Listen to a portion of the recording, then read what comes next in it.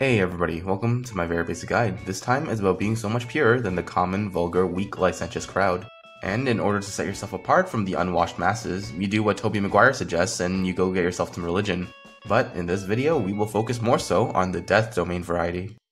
As many people may know, player characters are generally pretty bloodthirsty. But what if you also get the OK emoji from a god that enjoys the carnage and bloodshed that only murder hobos can bring? This is where the Death Domain Cleric really shines above the other flavors of Clericdom, as this domain is primarily concerned with your offensive capabilities. Clerics use Wisdom as their spellcasting ability, which is a pretty good ability score to focus on, since many spells in Dungeons & Dragons 5th edition usually forces you to roll a Wisdom saving throw. In addition to all of that, Clerics get access to ritual casting and the ability to completely swap out all of their prepared spells with the Long Rest by way of Divine Prayer, which gives Clerics insane versatility on any given day and allows players to rest easier knowing that they can always swap out their Cleric spells for others if they don't like what they picked. These Clerics are usually meant for evil NPC priest type characters that your Dungeon Master creates, which is why the subclass is found in the Dungeon Master's Guide. But there is no reason that a player character cannot worship an evil murder god. But then again, it's probably better to always make sure that the rest of the group knows you're creating a morally ambiguous character to prevent issues of plot derailment and so that the other players know what to expect when going into a session as your respective characters. Now with all that out of the way, let's talk about the subclass features of Death Clerics. Starting at level 1 as a newly minted Death Cleric, you get bonus proficiency with martial weapons. This is of course on top of the regular base class Cleric proficiencies, so you'll be able to rock medium armor plus a shield and a better weapon compared to most other Clerics. The upgrade from simple weapons to martial weapons is not that big of a deal for Clerics, but it does allow for more flexibility in the way you want your Death Cleric to look like, and sometimes the rule of cool is what matters most in D&D. You also get access to the Reaper feature at level 1, giving your necromancy cantrips a bit of extra juice when fighting multiple enemies grouped together. Unfortunately, your enemies will not always be fighting in cramped spaces, so this ability is situationally limited, but the Reaper feature also gives the Cleric an additional necromancy cantrip from any spell list. The go-to necromancy cantrip will probably be Chill Touch, since Clerics can't naturally get that one. But anyways, moving on from the level 0 spells, we finally arrived at the special domain spells for the lovely Death Cleric. Domain spells are Cleric spells that you will always have prepared and do not count against the number of prepared spells that you normally have, meaning they are essentially free bonus spells you gain that are thematically based on your subclass. Starting at the first level, we get False Life and Ray of Sickness. False Life is a pretty good way of beefing yourself up when wading into combat. You can think of False Life as an early investment of hit points, so that later on in the fight you can focus your remaining spell slots on healing your allies. Ray of Sickness is thematically really nice and the damage is fine for an early game first level spell slot, alongside the potential poison condition without costing your concentration slot, which makes Ray of Sickness a nice spell to get for free. Coming in at 3rd level, we get Blindness Deafness and Ray of Enfeeblement. Blindness Deafness is an interesting free spell for a Cleric since it is not a concentration spell, which is pretty rare for a debuff effect, and even better for Clerics since many strong Cleric spells require concentration. That being said, a Constitution saving throw every round means that it's not a reliable debuff and will most likely be resisted more times than it succeeds. The same problem applies to Ray of Enfeeblement, except that Ray of Enfeeblement you can usually give you a benefit for at least 1 round, causing the enemy to deal half damage with strength-based weaponry, but the trade-off is that Ray of Enfeeblement does cost concentration, so it's probably not worth it either. Arriving at level 5, we get Animate Dead and Vampiric Touch. Animate Dead is an interesting spell, as it potentially allows you to build a small undead army, but the constant upkeep without any special supportive abilities for your undead pals to buff them up might make the spell too costly in the long term. Ultimately, a big factor in Animate Dead's usefulness is determined by your DM's judgment on what equipment your ghastly friends have proficiency in, and also how much stuff you're allowed to do with them without, getting people pissed off at you. Vampiric Touch is a potentially really good spell for Cleric to have access to, since you have proficiency with medium armor and shields, giving you a high enough armor class to walk into enemy lines without worrying too much about maintaining your concentration compared to wizards or warlocks. Vampiric Touch combines good damage with decent healing and really plays well into the Death Cleric's evil vibes, but ultimately suffers from competition with other concentration spells such as the classic Spirit Guardians.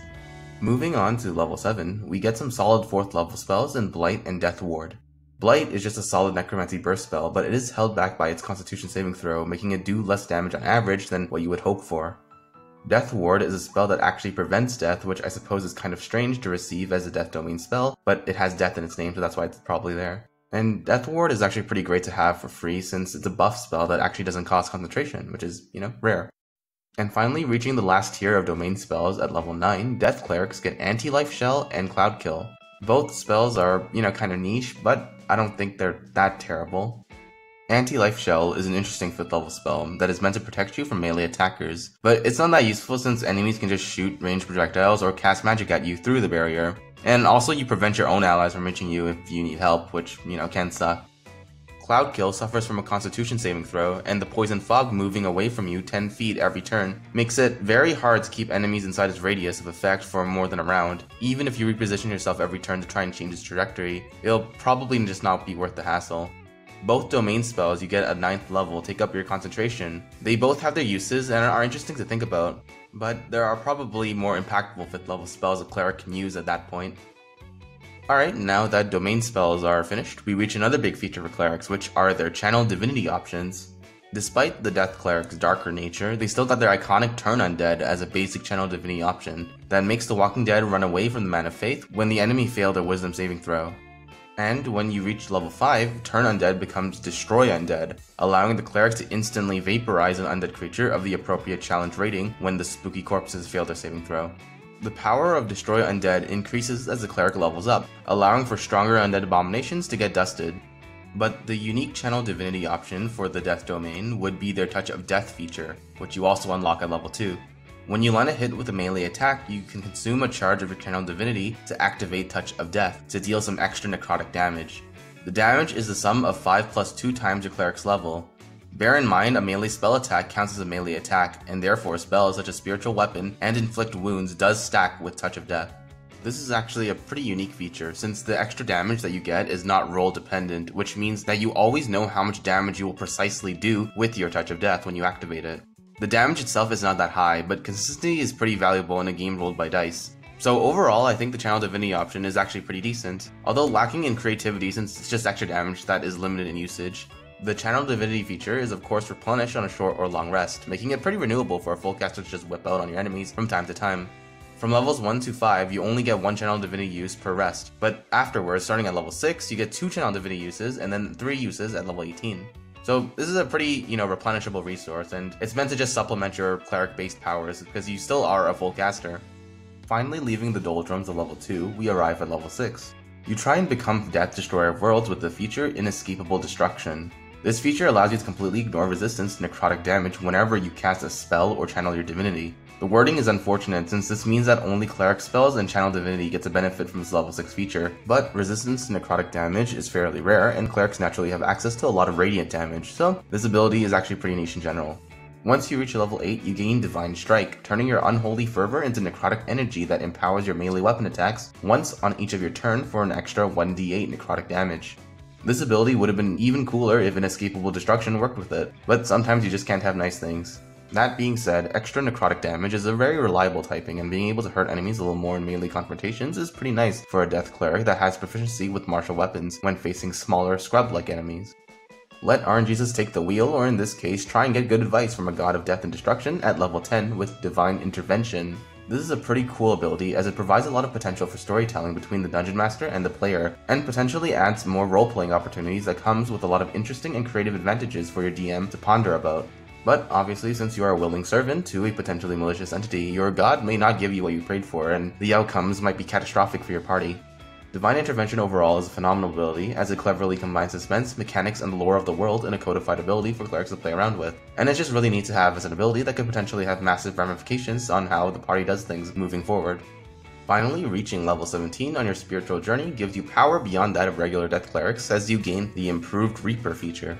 Not exactly a grandiose title, but it is the final feature of the Death Domain subclass, and it strengthens the power of your single target necromancy spells of 1st level to 5th level in a similar fashion to what you got at level 1 with your necromancy cantrips. Improved Reaper allows you to target 2 creatures instead of 1 as long as they are within 5 feet of each other. The downside is that if the spell has a material component, then you will have to pay the extra amount as if you cast a spell twice.